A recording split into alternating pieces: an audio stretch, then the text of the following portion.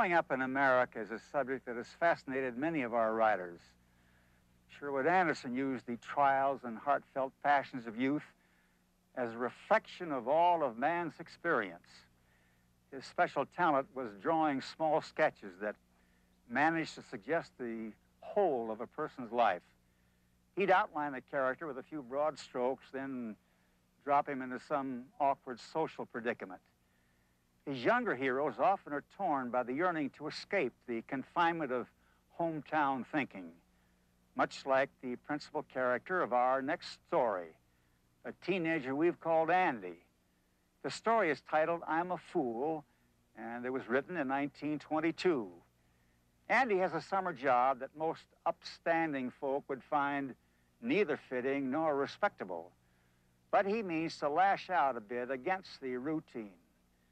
In Anderson's sketches, the outline of such daring is seldom easy or sweet. Here's how Andy begins the story. It was a hard jolt for me, one of the most bitterest I ever had to face. And it all came about through my own foolishness, too. Sounds like trouble. Andy himself tells us the whole story.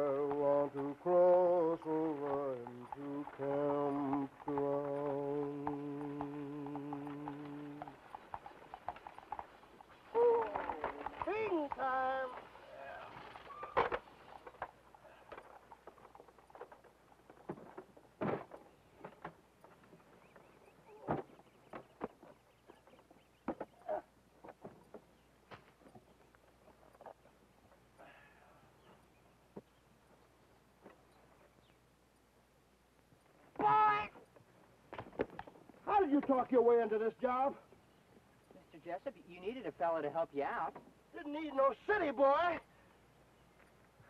You don't know nothing about horses. I figure I know as much as a body's likely to know. And if there's more, I'll learn that too. If you'll teach me, Mr. Jessup. Don't go calling me Mr. Nothing.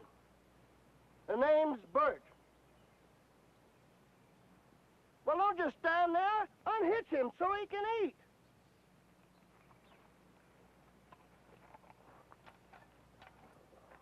And remember, I'm not your boss. Mr. Harry Whitehead is. Now, if these horses win a race now and then, we can stay working for Mr. Whitehead. Huh? Yes, sir. Don't serve me, boy. It's the horses you gotta respect. When it's raining, they come in first. If it's cold, they get the blankets. And when you're tired and hungry, they eats first and sleeps first. Now, you think that's any kind of life for a man?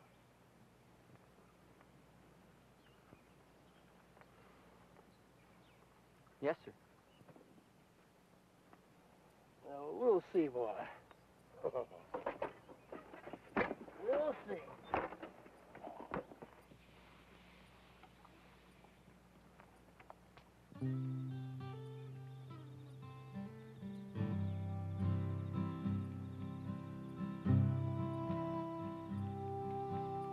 Summer of 1919. I left my hometown of Canton, Ohio, Left my mother and sister crying on the front porch, saying it was something awful. One of our family working as a swipe on the racehorse circuit, traveling with a colored man and all. I can't say I saw nothing wrong with it.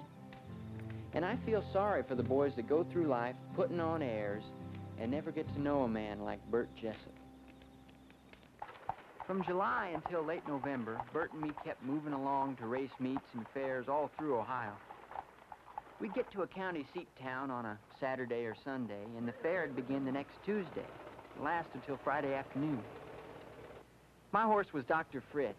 He'd be, say, in the 2:25 trot on Tuesday afternoon. And on Thursday afternoon, Bucephalus, Bert's charge, would show him a thing or two in the free-for-all pace. It left you a lot of time to hang around, and you'd find out about horses and men and pick up a lot of stuff you could use all the rest of your life if you had some sense and you salted it down.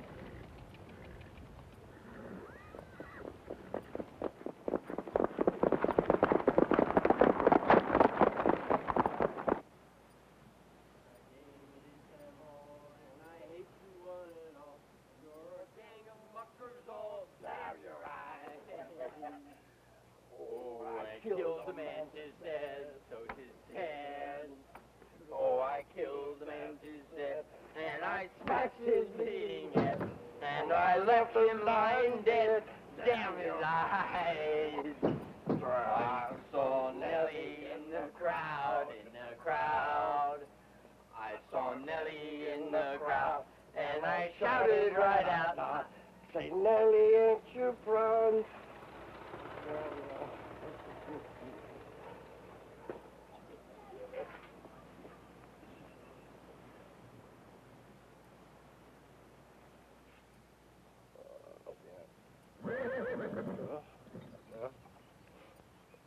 Easy, boy.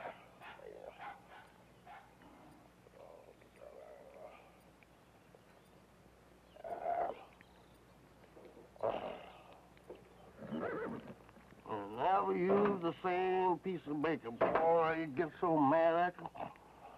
Spit that bit right at that.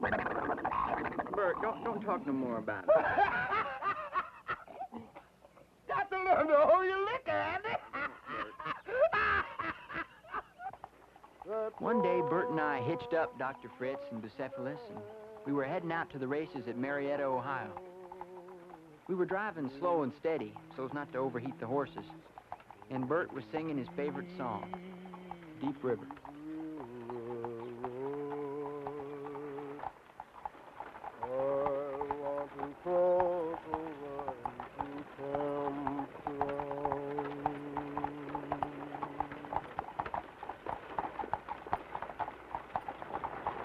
Get in, Andy. What business we got here? Pull in, boy. You don't know everything yet. My old friend George used to trim stables for Mr. Matthews. All time since I've seen him. This is someplace. Yeah.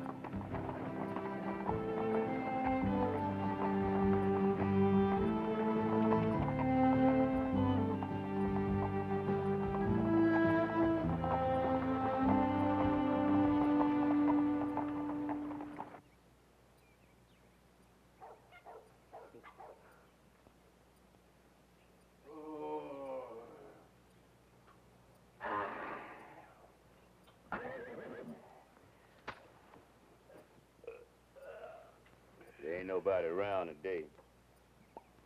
When we finish this, I'm gonna show you how that big old horse can really run. Why do they ever have to name a beautiful beast like you a crazy name like About Ben Ahem? I call him Big Ben. But he can go, though. He sort of lays back in the early heat and then picks up sharp and sets them down clean. One day I'm going to drink all the wine I want.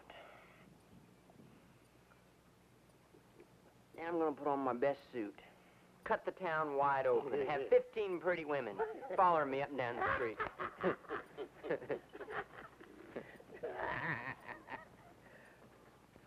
Hey, Andy, you've never been with a woman, have you?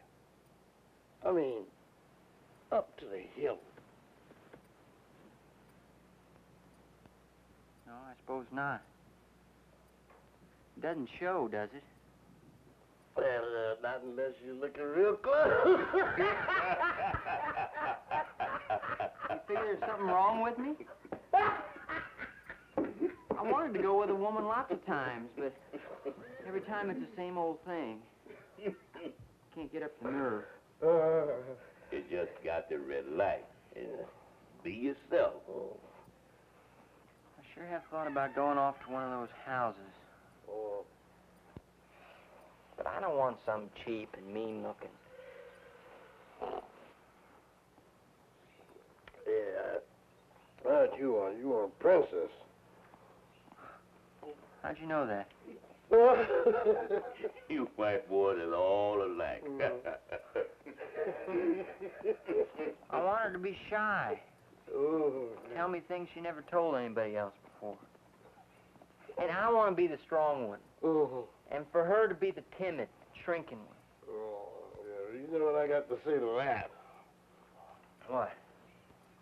Good luck.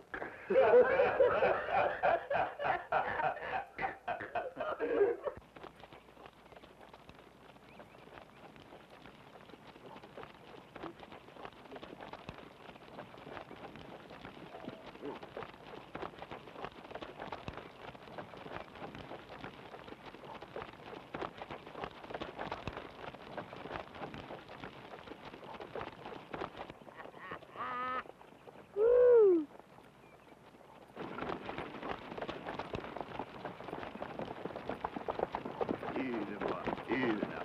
Easy. Oh, boy. Come on, Bert. See how he feels. Oh, come on, Bert. Come on. What are you waiting for? Here's your chance. Come on. Come on. Easy, boy. Easy now. Oh.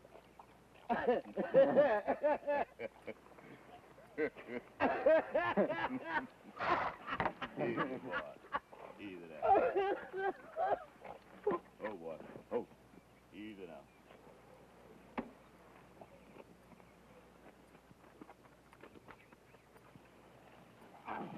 Oh, boy.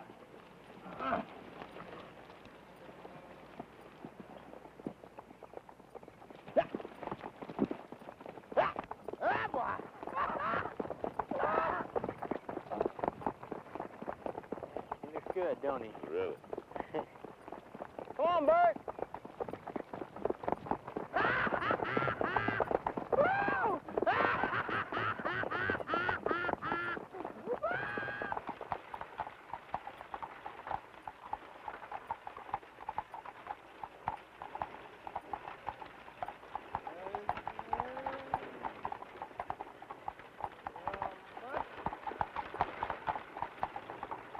Oh. Oh. Slow liquor and fast horses is just too much for some men. He'll be all right by morning. He just got excited from the racing and all. Old Bert could have been the greatest. You know that, George. You old rascal, you. Go on. Get up.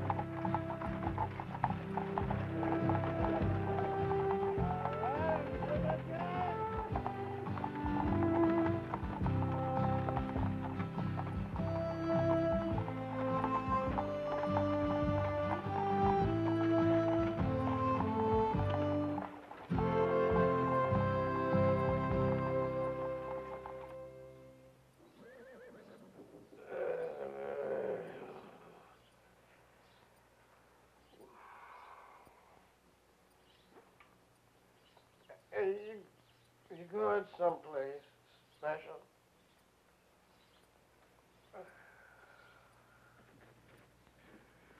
Bert? You think you could tend things without me today? I want to walk around and see this place. Might even buy myself a grandstand ticket and sit with all the dudes. Look for some women, that it? Do I look all right? Nope. Come here.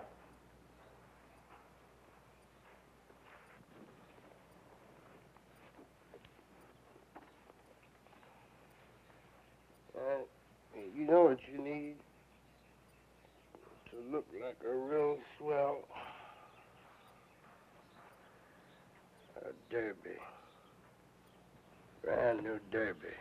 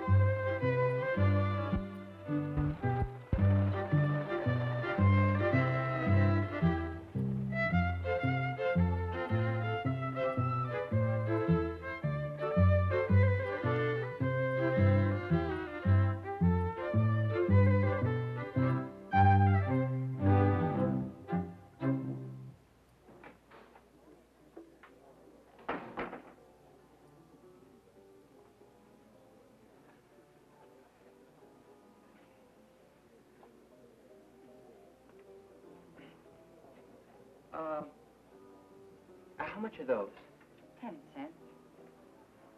I'll take 2.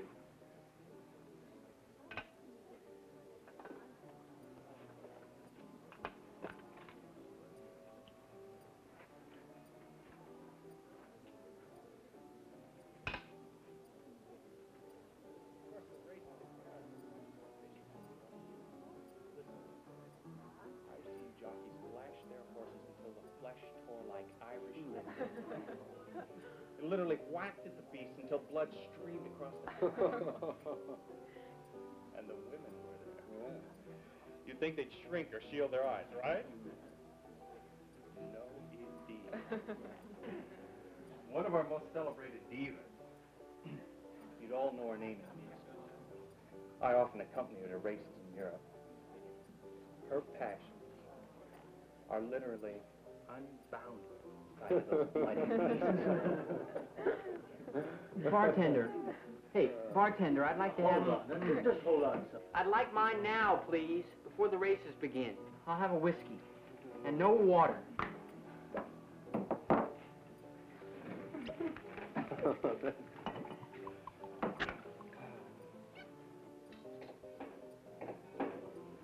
You go get him, Randy.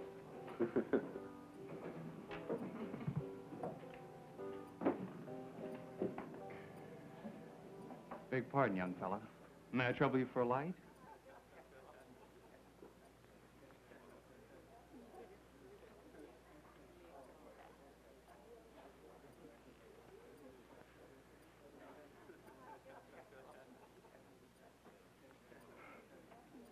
Havana, rum-soaked tip. It's the only kind of smoke. You agree?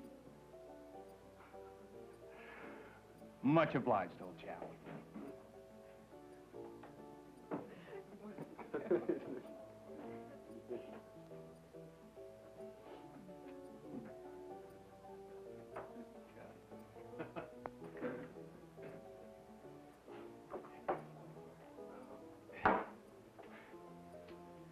Bartender, another whiskey.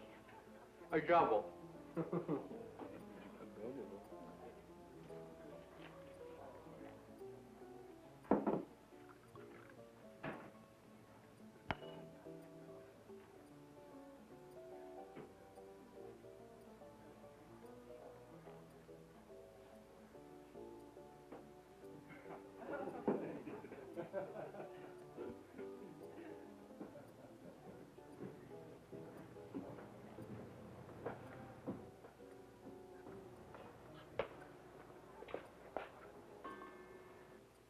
I'll have 4 25-cent cigars.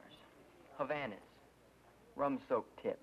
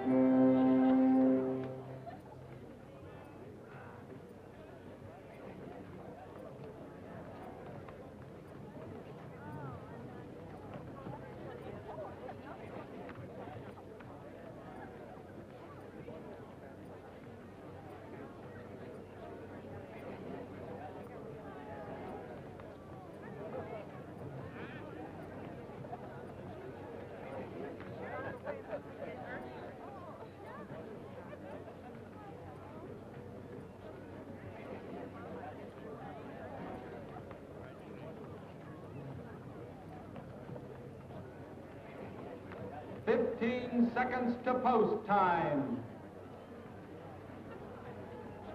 The horses are in position for the start of the first race.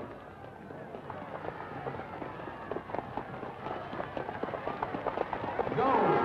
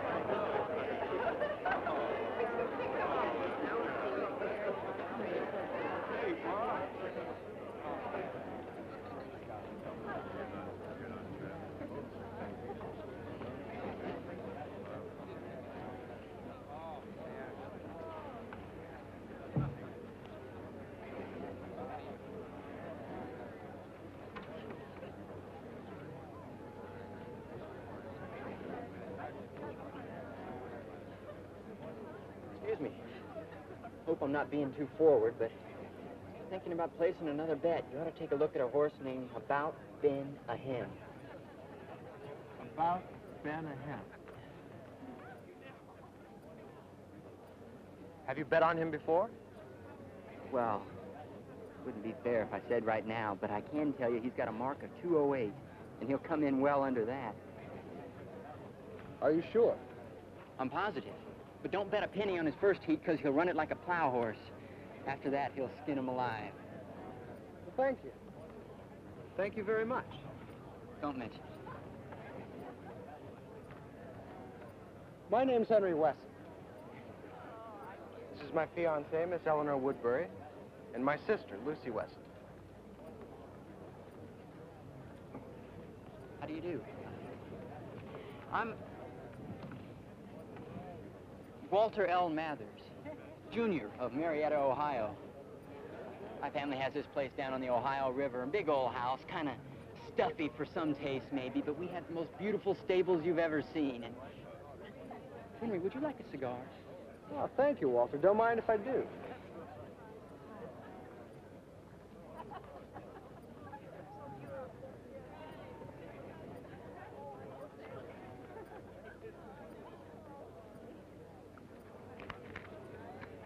What brings you to Sandusky, Mr. Mathers?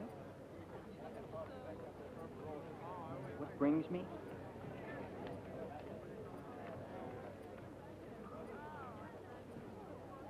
Well, actually, you see, my father owns this horse, About Ben a Hen, which he lets out to a Mr. Bob French for racing purposes. You see, being Presbyterian, our family has never gone into racing in that way. In our own name, I mean. Well, my father thinks that this Bob French may not be on the square, so he sent me up to Sandusky on the sly. You mean you're a spy? How exciting. Isn't that exciting, Lucy?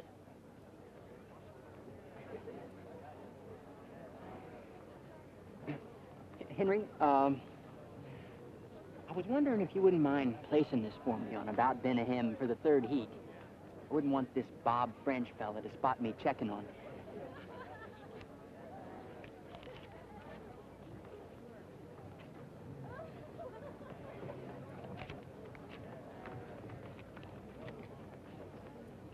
For whatever odds you can do. Henry, not until the third heat, Henry. Well, Henry, after what Mr. Mathers told us, Eleanor and I'd be missing out on a golden opportunity if we didn't each put something in. That's right, Henry. We all want to be millionaires. $10 now?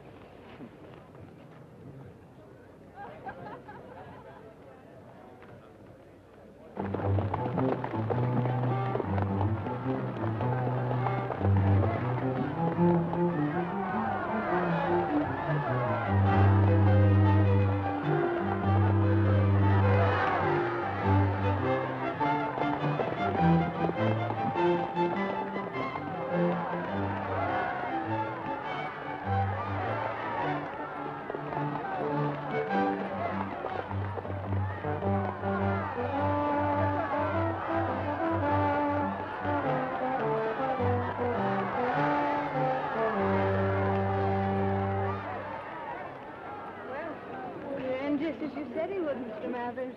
Oh, please call me Walter.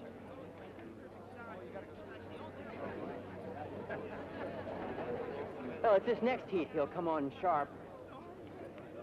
Odds should be pretty good now. I'll add this to my bet, Henry. Fine, Walter.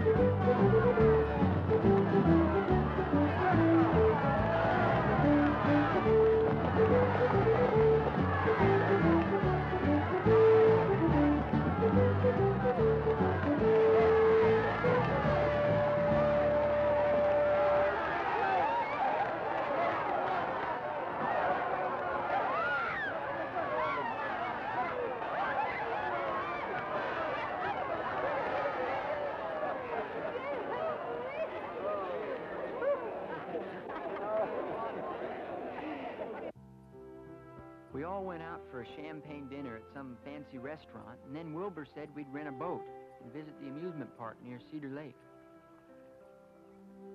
She was from a town called Tiffin. It wasn't too far from Lake Erie.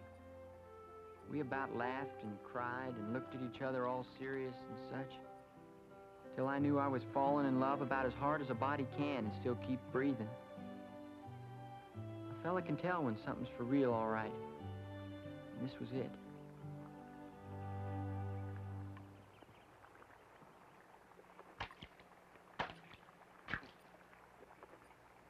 This must be my lucky day.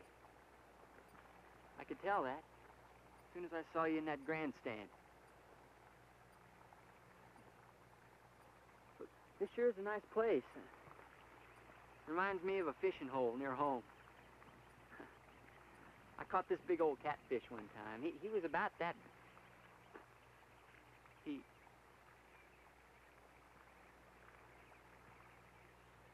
you like to know what I was thinking before? I was wishing that I didn't have to catch the train to Tiffin tonight. Yeah. Is it very far to Marietta, Walter? Marietta? To your farm from Tiffin. Marietta, yeah. Right, I forgot I told you about our farm in Marietta. Lucy, there's something that I really should try and tell you. Lucy, I wish that... Well, you see, I wish... Yes, Walter?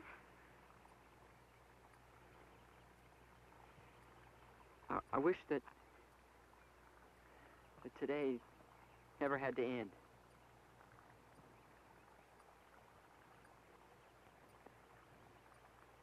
Walter, are we going to see each other again?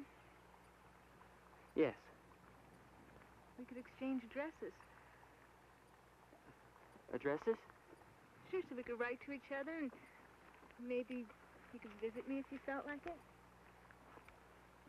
Yeah, I'd like that. And I could visit you and Marietta on your farm. Lucy, time to go. We have to catch the train now. Walter, was there something you wanted to say? Lucy.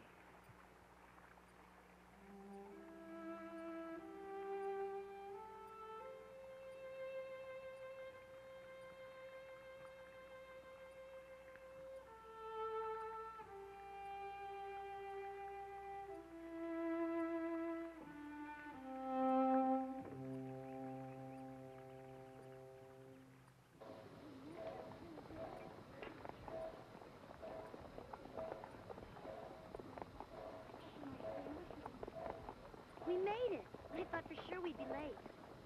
Yeah. Well, goodbye, Walt. Thanks for the tip on that horse. Goodbye, Walter. It was nice meeting you. Hey, let's sit near the back of the car. Walter, Okay, you won't fine. forget to write, will you? Oh, but I'll write to you first. As soon as I get home tonight, before I even unpack. Mr. Walter L. Mathers, Jr., Windy Acres Farm, Marietta, Ohio. Then I can go to sleep.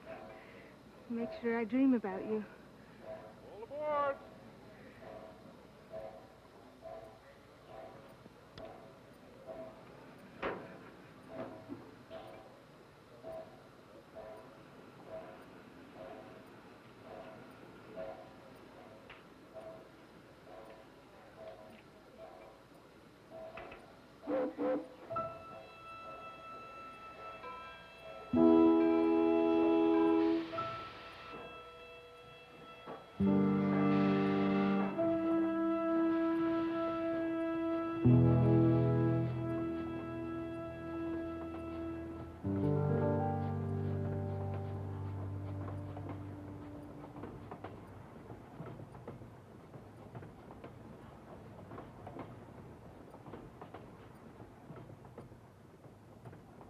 Now, that's the kind of girl you see just once in your life. And if you don't make hay, then she's gone. She gives you a look from inside her somewhere, and it ain't no vamping. What it means is you want that girl to be your wife, and you want nice things around her, like flowers and swell clothes, and you want her to have your kids. And you want good music played, and no ragtime. I could have run after that train and made About Ben a Hymn look like he was tied to a plow. Maybe she'd write me down at Marietta, and the letter would come back stamped on the front. There ain't any such guy.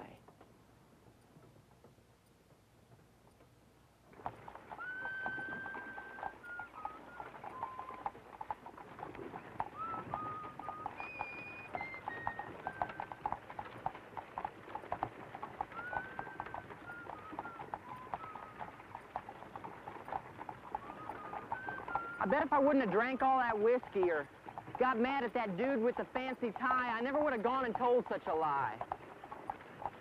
I wish that dude was here right now. I'd take his cane and I'd smash him one. Oh, no, Andy. Hey, stop being so hard on yourself.